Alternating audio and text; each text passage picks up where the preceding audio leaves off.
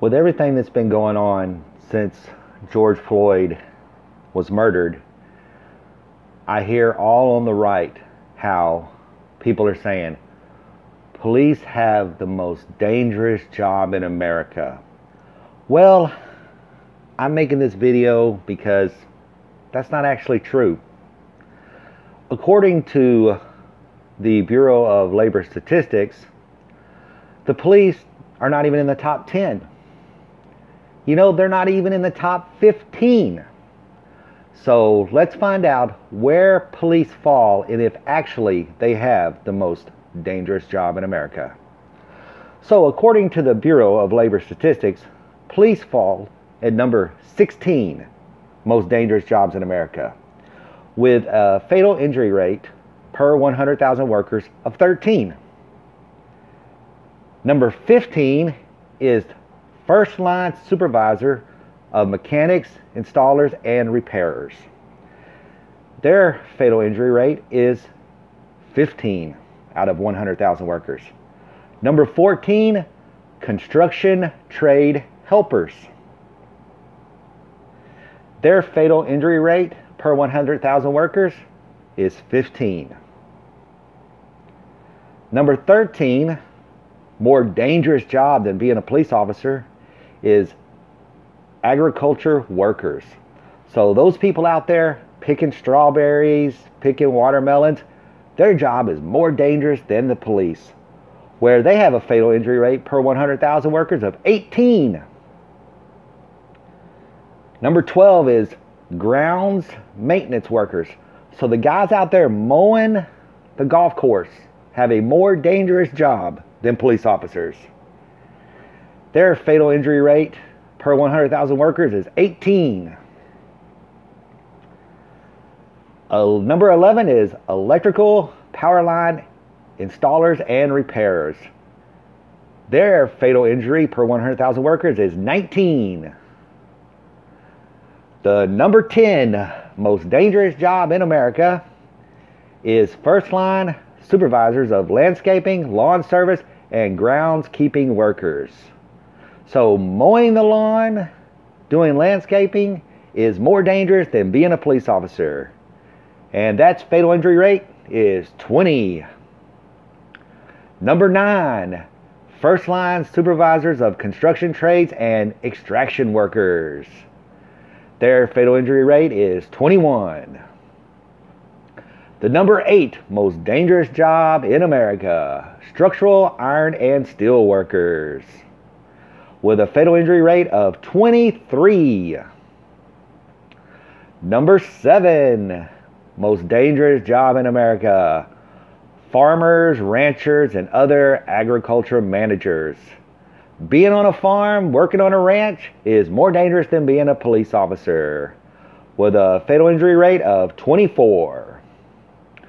The number 6 most dangerous job in America, driver, sales workers, and truck drivers.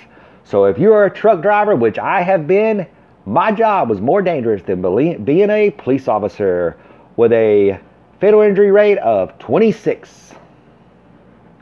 The number 5, a garbage man. Being a garbage man is more dangerous than being a police officer, with a fatal injury rate of 44 per 100,000 workers. Number 4, another job that I did, being a roofer is more dangerous than being a police officer, with a fatal injury rate of 51. The number 3 most dangerous job in America, aircraft pilots and flight engineers, with a fatal injury rate of 58. The number 2 most dangerous job in America, being a commercial fisher. It actually is the most deadly catch, with a fatal injury rate of 77. And the number 1 most dangerous job in America, a logging worker, with a fatal injury rate of 97. So as you can see, Police officers do not even fall within the top 15 or even the top 10. They're number 16. So we have to dispel this crazy myth that police officers and being a cop is the most dangerous job in America.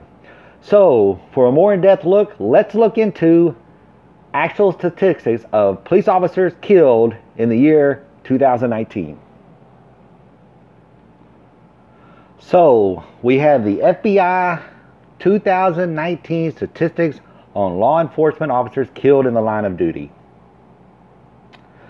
So, felonious deaths. There were 48 cops killed, what is called felonious deaths, last year in 2019, according to the FBI.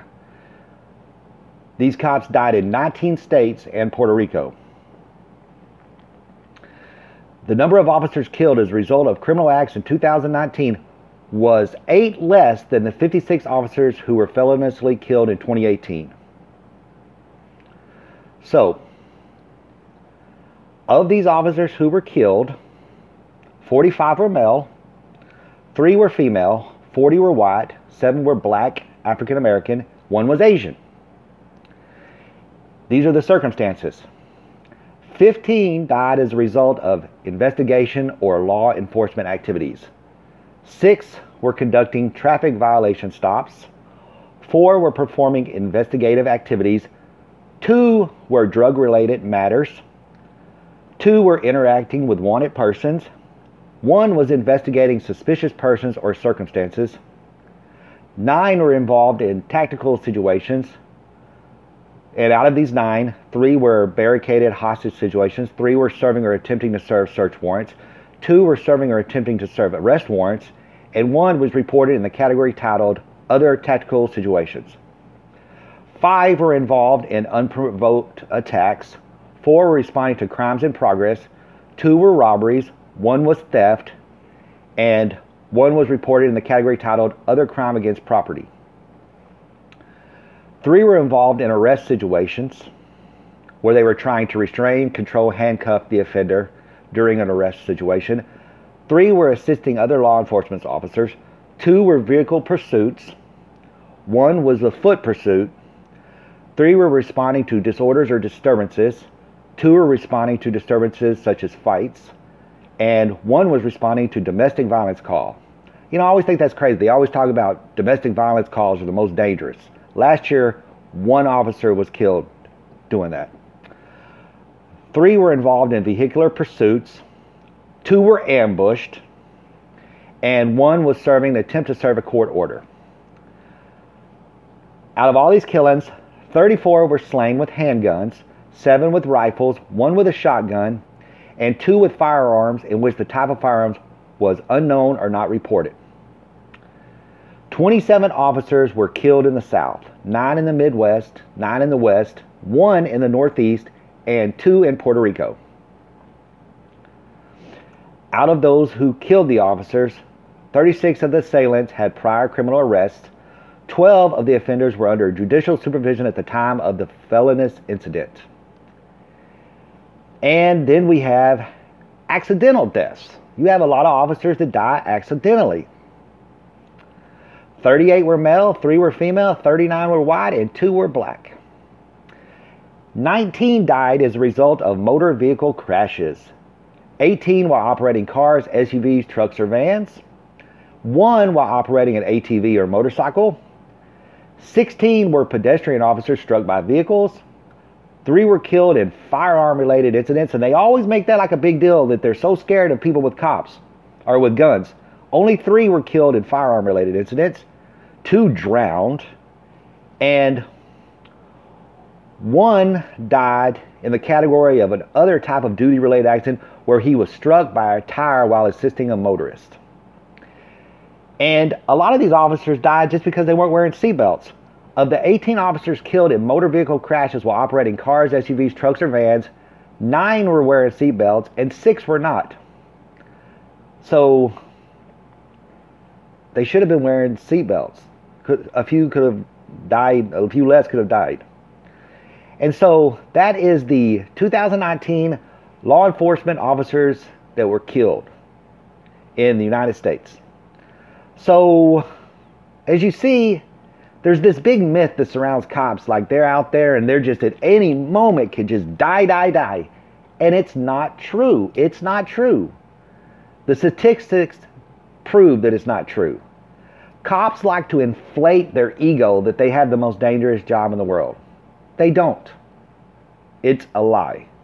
And the FBI's own statistics show that what we hear about, oh, the domestic calls are the most dangerous. Last year, only one officer died during a domestic violence call. Only one.